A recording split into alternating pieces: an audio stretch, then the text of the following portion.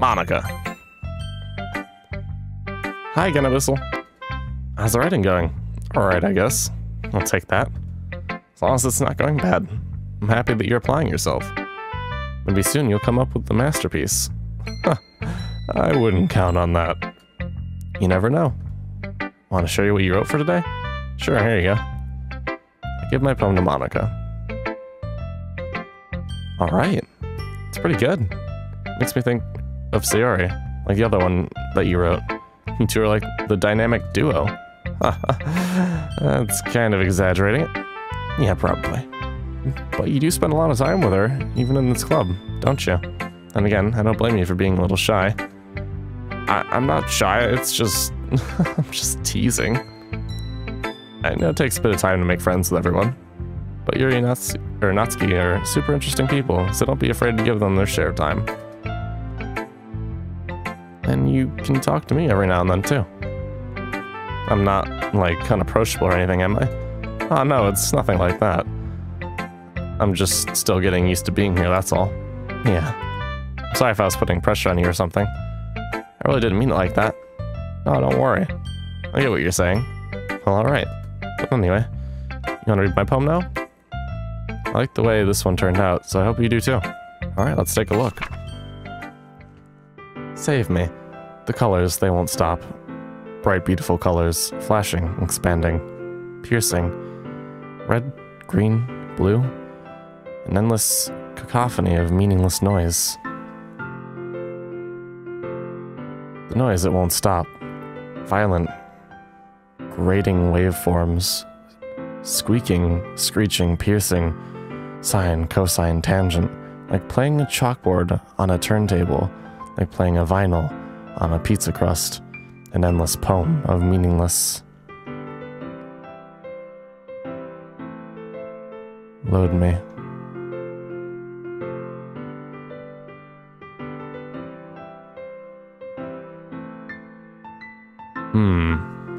Cry for help. It's even more abstract than your last one, huh? I guess it's just the way I write.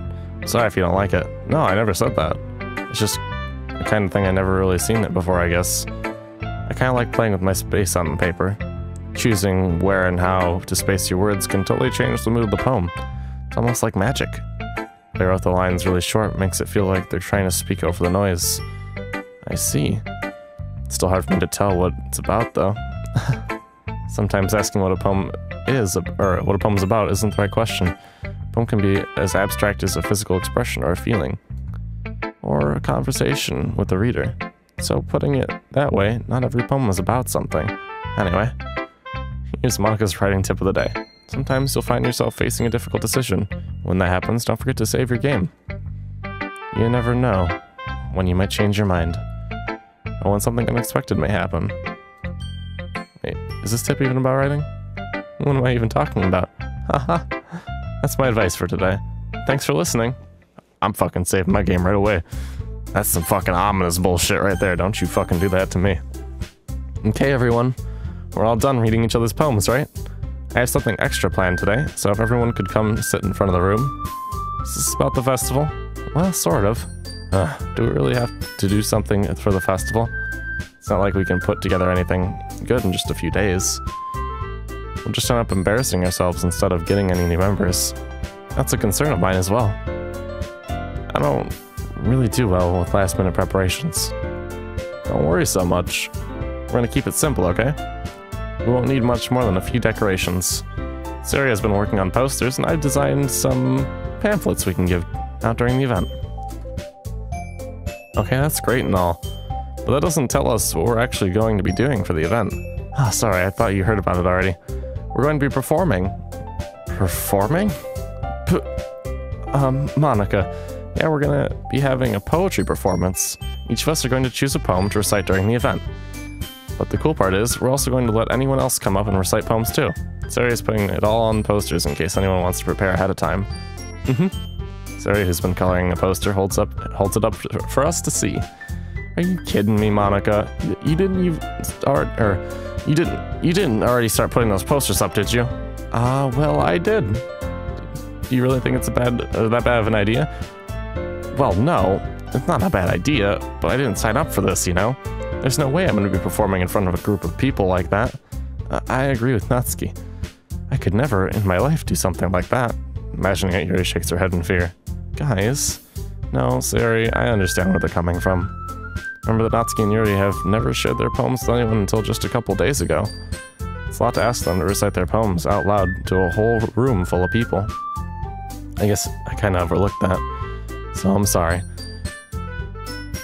But I still think we should give it our best.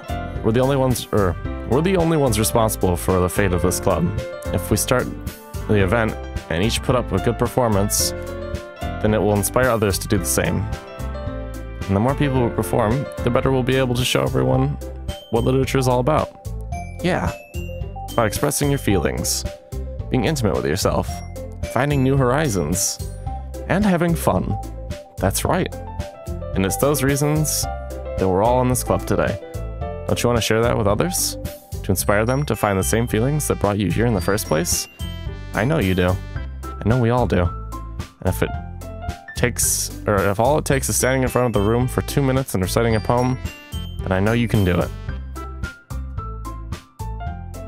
Natsuki and Yuri remain silent. Sayori looks worried. I guess that leaves me no choice. I agree. I don't think it's too much to ask. I think that Sayori and Monika have been trying really hard to get new members. The least we can do is help them out a little bit. Well, maybe, but... Looks like Natsuki doesn't have any arguments left. Okay, fine. I guess I'll just have to get it over with. Alright. Thanks, Natsuki. What about you, Yuri? He dejectedly glances around at everyone else's expectant faces. I guess I don't really have a choice. That's everyone. You're the best, Yuri. This club is seriously going to be the death of me. Oh gosh. You'll be fine, Yuri. But anyway, let's move on to the main event. I want each of you to choose a poem of yours. We're going to practice reciting them in front of each other. No way. Monika, this is too sudden. Well, if you can't recite the poem or your poem in front of the club, how do you expect to do it in front of strangers? Oh no. Don't worry. I'll start off to help everyone feel a little bit more comfortable. Can I go next? Of course. Now let's see. Monika flips through her notebook to the specific poem she has in mind for herself, then stands behind the podium. The title of this poem is The Way They Fly. Monika begins reciting the poem. Her clear, confident voice fills the room. More than that, her inflection is pristine. She knows exactly how to apply emotion behind each line she recites, bringing the words to life. Is this something she's done before, or is she simply a natural? Glance around me. Everyone has their eyes on Monika. Sayori looks amazed. Yuri has an intense expression on her face that I don't understand. Finally, Monika finishes. How do you pronounce that one? It's like you can recite recitation, maybe. The four of us applaud. Monika takes a breath and smiles. That was so good, Monika. Thank you very much. I was just hoping to set a good example. Are you ready to go next? I'll go next.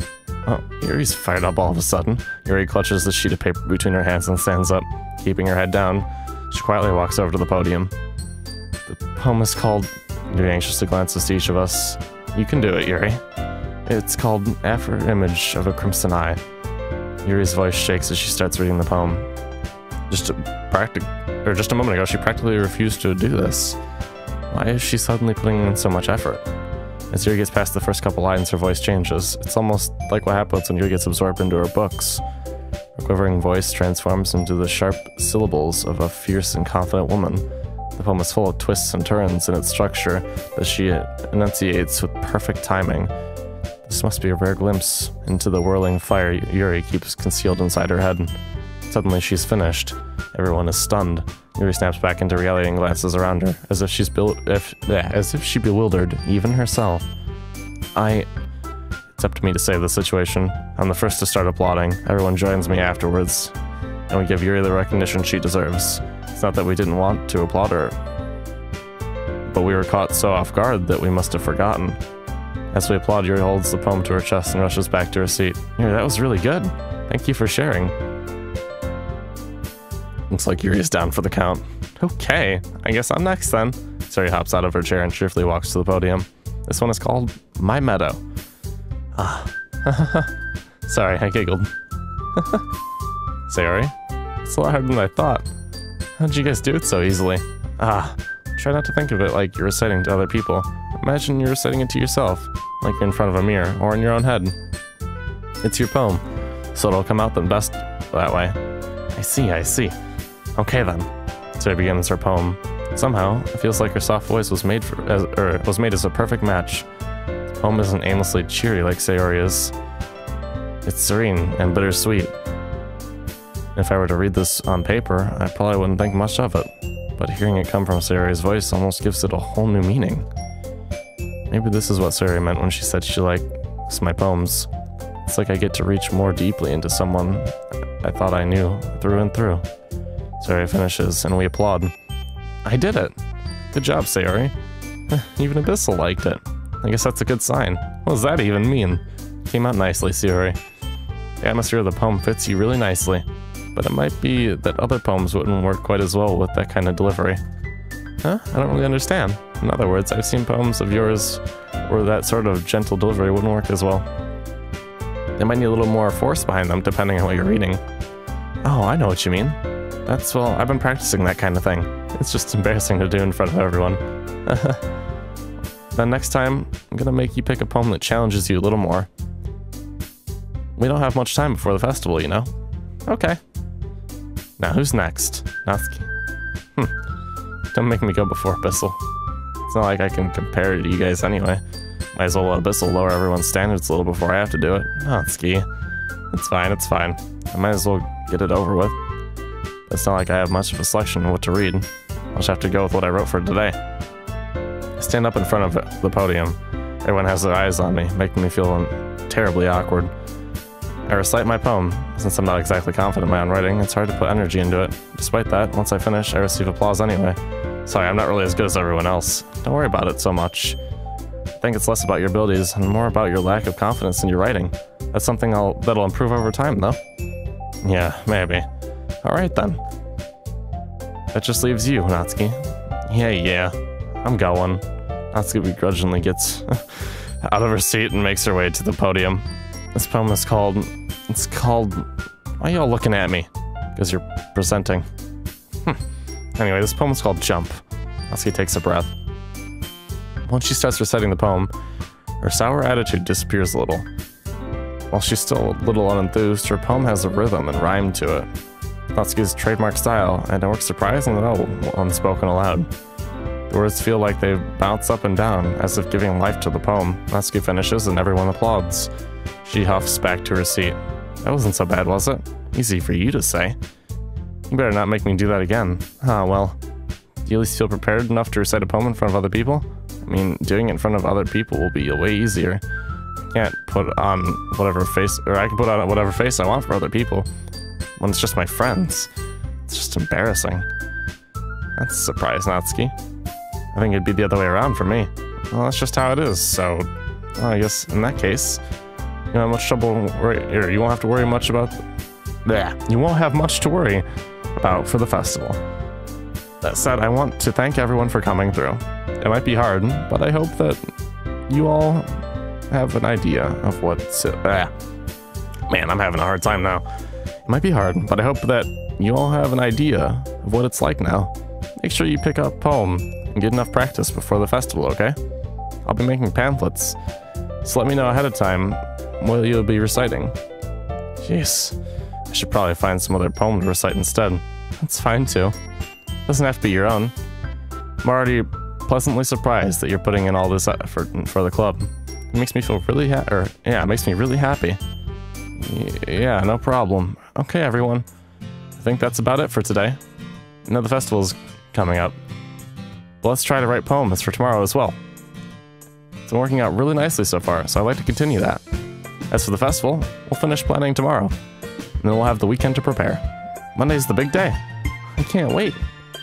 I can do this. Alright. I stand up. There's no way I'll be able to find the same enthusiasm as Sayori and Monica. But I'll do my best to get through it. If it's for the sake of the club, and impressing Monica, then I'll have to do my best. Ready to go, Sayori? Yep. Look at you two, always going home together like that. It's kind of adorable, isn't it? Jeez, guys. Don't make it such a big deal out of it. Must be a little nice, though. Well, how am I supposed to respond to that? It's okay, Abyssle. You don't have to say it. Whatever, let's go already. I walk home with Sayori once more. Even though it's only been a few days, a lot of things have already changed. But today, Sayori is being a little quieter than usual on the way home. Hey, Sayori. Sorry, was I spacing out? Or I was spacing out. Ah, no wonder.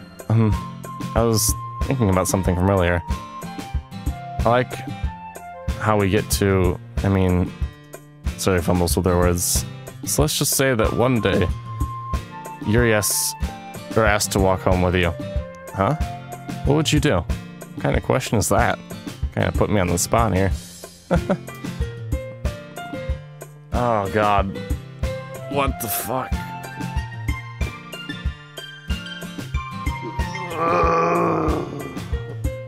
Man. What the hell? Oh god. Sayori? You really think I would ditch you for Yuri? Huh? But she's so beautiful and smart. Jeez. I just see her in the club every day. Besides, you always seem to really like going home together. I wouldn't just ruin that for you. You're so silly, Abyssle. You think about me too much sometimes. Yuri would deserve it if she wanted it, so... Sorry, I've already made up my mind. I really can't figure you out sometimes. Sorry. Besides, what's the point of speculating something that's never gonna happen? The conversation trails off. It's kind of a weird thing for Sayori to care so much about. But I want to respect her and keep her happy too. Then again, the festival's only a few days away. Who knows what will happen in that time?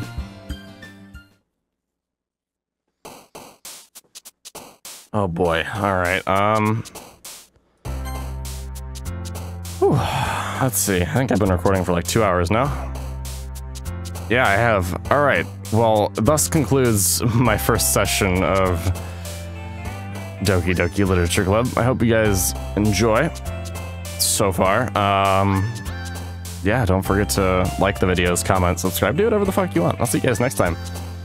If you dislike it too, just let me know why, I guess, if you feel like it. If not, no, fuck it. Like I said before, do what you want to do in life. My name is Abyssle. Hope you guys enjoyed. I'll see you next time. Peace out, and all that shit. You know, the usual.